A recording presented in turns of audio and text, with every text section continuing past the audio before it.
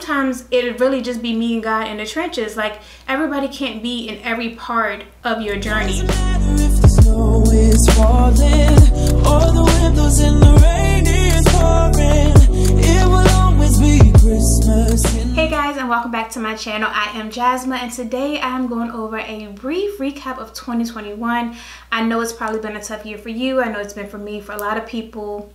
It hasn't been quite how we imagined. There have been a lot of life lessons that I've learned in 2021 that I plan to take into 2022 with me, because I do not want to repeat the same mistakes, the same lessons over and over, okay? I'm trying to go into elevation in 2022. So, without further ado, first and foremost, time is of the essence, okay? Like, we literally only have one life, and like, we have to make the most of it. I want to get to heaven and God be like, well done, Jasmine. Like, well done, Jay. I don't want to get up there and he like, welcome home. Like, that's it. Like, you know, there go your crib in heaven. No, like, I want to be like, well done. Like, I want to really make him proud. I want to execute on what my purpose is here on earth. If you want something, pursue it. If God told you to do it, do it. Like, period. Regardless of what anybody else is saying, God told you to do it, do it. Move on it. Stop waiting. Trust your gut. I think all too often, myself included, we tend to ask opinions from other people, whether that's family, friends, spouses, whoever, on things that God gave us. Like, that's our assignment from Him. How are they going to know about our vision if God gave it to us and not them? I'm not saying not to ask for input, but I think a lot of times we rely on what others say for validation versus what our desires and what's been put into our spirit to follow behind. I've learned over the year, do not look for other people's opinion, do not look for other people's validation, look for discernment instead, and that'll lead me a lot further than anyone else's opinion ever could. Be your biggest cheerleader. Like, clap for yourself. I think sometimes we get so wrapped up in getting external validation that we don't take the time to be like, hey, you know what, I did this. This is something I've been wanting to do since X. I accomplished it. Clap for yourself. You deserve it. And I realized this year that sometimes it'd really just be me and God in the trenches. Like, everybody can't be in every part of your journey with you. Like, that wouldn't even make sense. Sometimes it's just gonna be you and God, and that's okay. So you have to be your biggest cheerleader. You have to root yourself on in those moments. Offer yourself grace, because we deserve it. We are human. We make mistakes. We're not perfect. But what I do not tolerate, and I don't allow myself to do anymore, is to make excuses. If I hear myself rambling off with some excuse, I'm like, nah, Jay, keep it real with yourself. This is why this didn't get accomplished. This is why you're here. This is what happened. This also allows me to not carry so much baggage with me, because I'm letting it go. Like, you know what?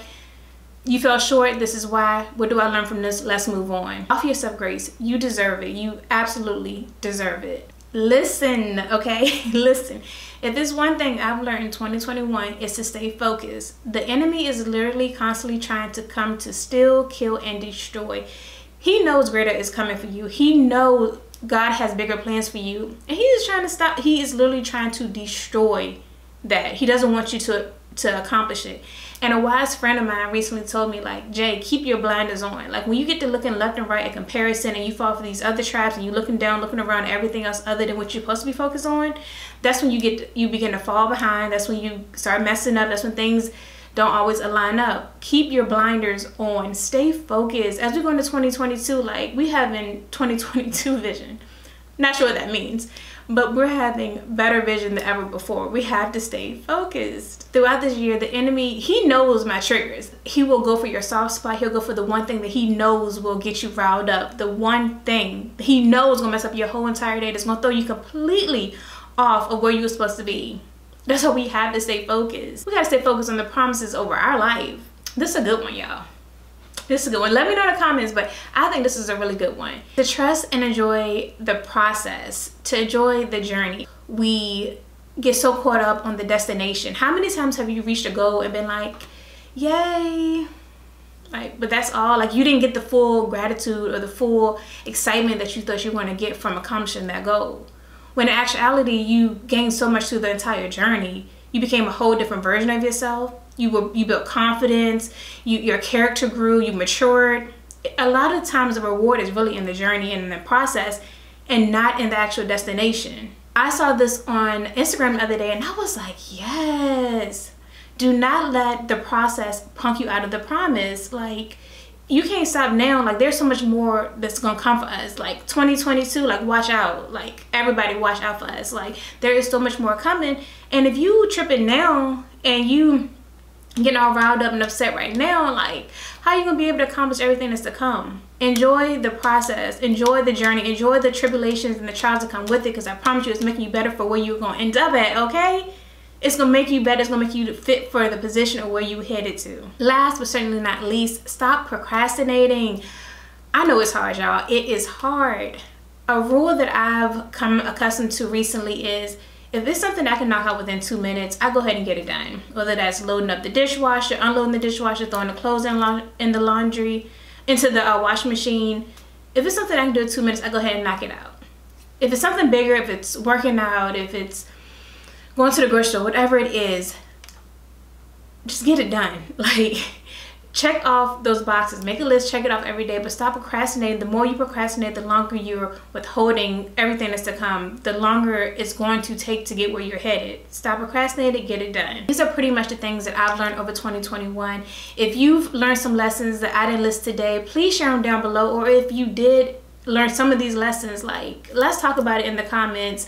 I am very, very, very excited for 2022. I'm excited for you. I'm excited for me. Like, great things are lined up, but we have to learn from our mistakes. We have to learn from our past. We have to learn from 2021 so we don't bring that same energy into 2022, because there's no way we're going to get elevated if we continue to go around in the same circle and fight the same battles. We got to learn, we got to grow, we got to take it into 2022. I hope you guys enjoyed this video. I will see you next time. If the snow is falling or the windows in the rain is pouring,